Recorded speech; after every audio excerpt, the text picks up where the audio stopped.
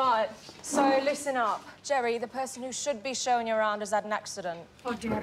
So I'm Tracy, and it falls to me just about having a hangover which will kill a hippo. So, stay with a group, and when you hear a whistle, it's time to move on. Oh, Christ, that's loud.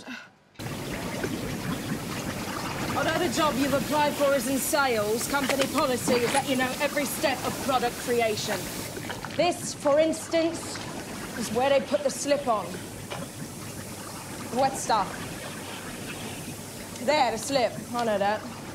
Fascinating process. Personally, I find these pre-interview tours to be an utterly pointless exercise.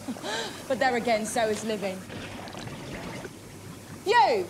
Stay with a group. Simple enough instruction for you, Sheila, Sandy. Sorry. And it's Susie? Whatevs.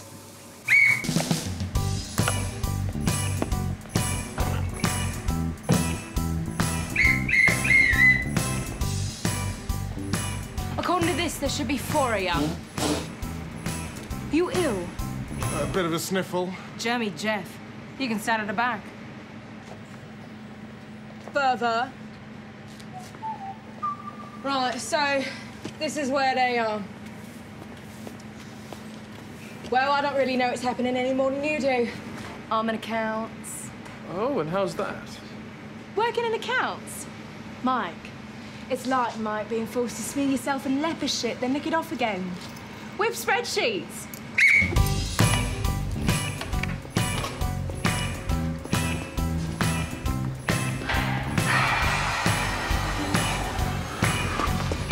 So, any questions so far to which I sincerely hope the answer is no? No? No. No. Well, yes. What happened to Jerry, the man who should be showing us around? Oh, nothing much. Stupid. Marmalade accident. Marmalade? Wasn't stung by wasps, was he? No, it was at breakfast. Apparently he couldn't get the top of the jar up and ruptured himself. Bloody incredible! Actually, domestic accidents Not are rather... that, this. 2 days, 2 full days after the date, and he hasn't texted. Oh. Bloody incredible. Pathetic bastard. They can be. No can about it. They are. Every single one of them. Jiggering is the opposite of jollying, and sponging is what they do when they're not fettling. Clear? No. Good. So, keep your eyes open for those processes. I'll be testing you. Hi. Right. Sorry, I'm late. I'm with...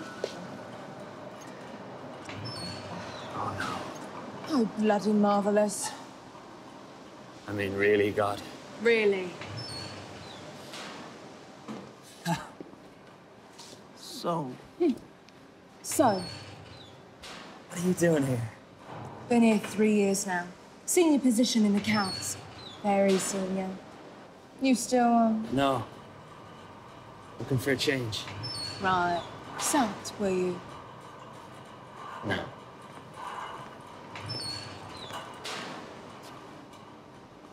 Excuse me. Don't think I'm prying, but were you two once?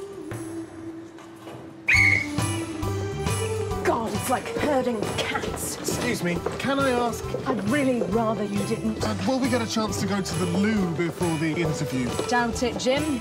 Jeff, and legally, you can't discriminate against me.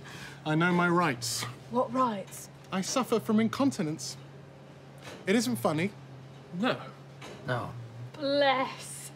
And you're so young. It's worse when I'm either very stressed or very happy. Anyway, the point is, you can't deny me toilet facilities. I actually run a support group building awareness and understanding. I have some badges with me. Here, have one. Bless. We have nothing to lose but our pads. It's catchy.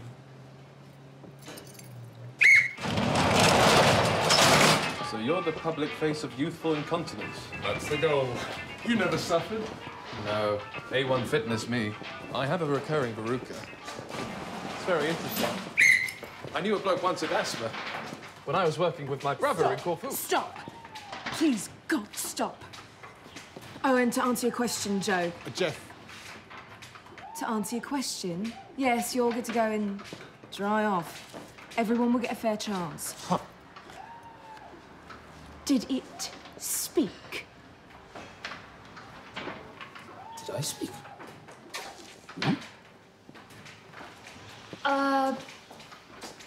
Yes. You did? Under your breath, but quite audible. Really? I sometimes say things out loud without realising myself. I think it must be a byproduct of dyspraxia. Of what? Dyspraxia?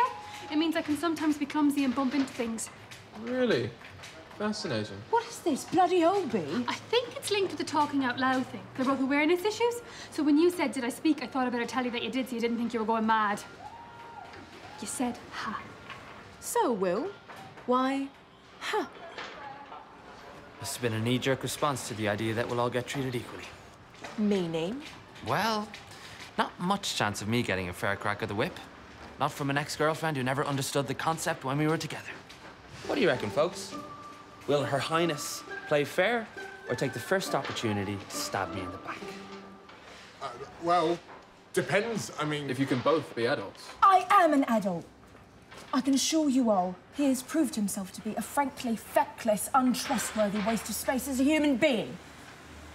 But it won't count against him here. Oh, why not? Sorry? Well, cards on the table. We're all after the same job. I mean, if you actually think he is a shit, then from my point of view, great. All I'm saying is, if you really, really hate him, nobble his chances, I say. Thanks, pal. It's nothing personal. It won't matter. He'll fuck things up of his own accord. You did dump him, didn't you? He didn't dump you. Oh, honey, he was the dumpy. I dumped on him from a great height. Was he violent? Like to see him try. Unfaithful. Who knows? Quite bloody possibly.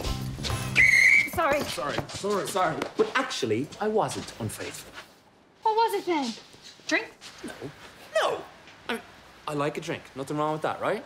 I like a drink. In moderation. Right. With the football. Right. Or a nice glass of wine on a summer's day. Right. In the garden. Yeah, whatever. The point is... So, I don't have a garden. I've got a balcony. Less work than a garden. Nice view? Right over the city. Nice. so, I'd like a balcony, but I've got a basement flat. Garden access. Field day for burglars. I'd swap garden access for a balcony. could you both just shut the fuck up about balconies? This is a job interview, not bloody gardener's question time. Why? We've had, huh? Now we get, Why gardener's question time? What? They're talking about balconies. What has that got to do with gardener's question time? Grand designs, maybe. Location. Kirsty Watts. Allsop, I like her. She's a Tory. Oh, pity. Puts you right off. Point is, she might discuss balconies, but not on gardener's question time. You sanctimonious got to be right every time, smug little shit. See what I had to put up with.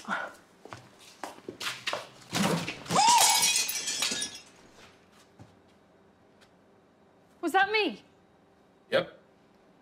Afraid so. What's the point of applying for a job in a ceramics factory if you got Dyspraxia. clumsy bitchitis? You might as well go home, love. Right, over there. Sorry? Go over there, you lot, now, under bloody stand. Out of harm's way. You knew, didn't you? You knew I worked here. You've bloody stalked me. This is deliberate. Despite your belief to the contrary, the world doesn't revolve around you. I actually simply want a job. Seriously, Susie, you should withdraw your application. Growing up at last. Actually, I don't think that was me, was it? Hello? That wasn't me. What? Knocked those over. It was him, deliberately. Not guilty. Wasn't it? I didn't see. Yes, you did! You're just too frightened to stand up to him. It's a very serious allegation. It was not me. Yes, it was actually. I saw you. That's libelous. When I was working It was you. I saw it as well. 2 against 1. Tracy, What? we think Mr. Bloody Ambitious here framed this lovely young lady. Sorry, I don't know your name. Sue. Pleased to meet you. Christ, love, be a bit more subtle. Take your knickers off and stick your ass in his face. Well, there's no need for that. What? No need for sarcasm, bitterness, deep and dense misanthropy? You're in the wrong building, precious. Oh, my God. You still love him. Don't you dare say that. Shall I just tear up your application before we even get to the interviews? Save us all time. You do! You love him! Shut your simpering face, you little moon-eyed twat. She does. Trust me. I know. I live alone with 3 cats. I read closer. She dreams about you all day and then works herself into a frenzied, twisting, sweaty, sheet-soaking passion every night.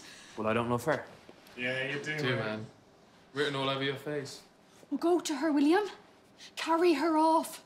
Walk upon golden sands into your future. You only live once. Face your fear. Well, tell him you two. You should. Who dares wins. Well, that's the end of the tour. You start with clay and you end up with teapots and stuff. An everyday miracle. So, anybody got anything to say? No? Nothing? Good. Bugger off. Yes, actually, I do have something to say. Well, not say. Do. What? This. I got a secret about me, baby, that you must concede. Get out! My pleasure. Sorry, folks. No such thing as a happy ending. And you know why? Because she's a selfish, thoughtless, cynical, demanding cow who didn't know a good thing when she had it, who's only interested in a relationship if her desperate inner insecurity, that solid, self-loathing core of her, can be assuaged by controlling every aspect of her partner's existence. And you know the saddest thing? The desperately sad thing. There hasn't been a day gone by when I haven't thought about her and wished she was different. But she isn't. She's what she is. And I have just Got a about... secret about me, baby, that you must concede.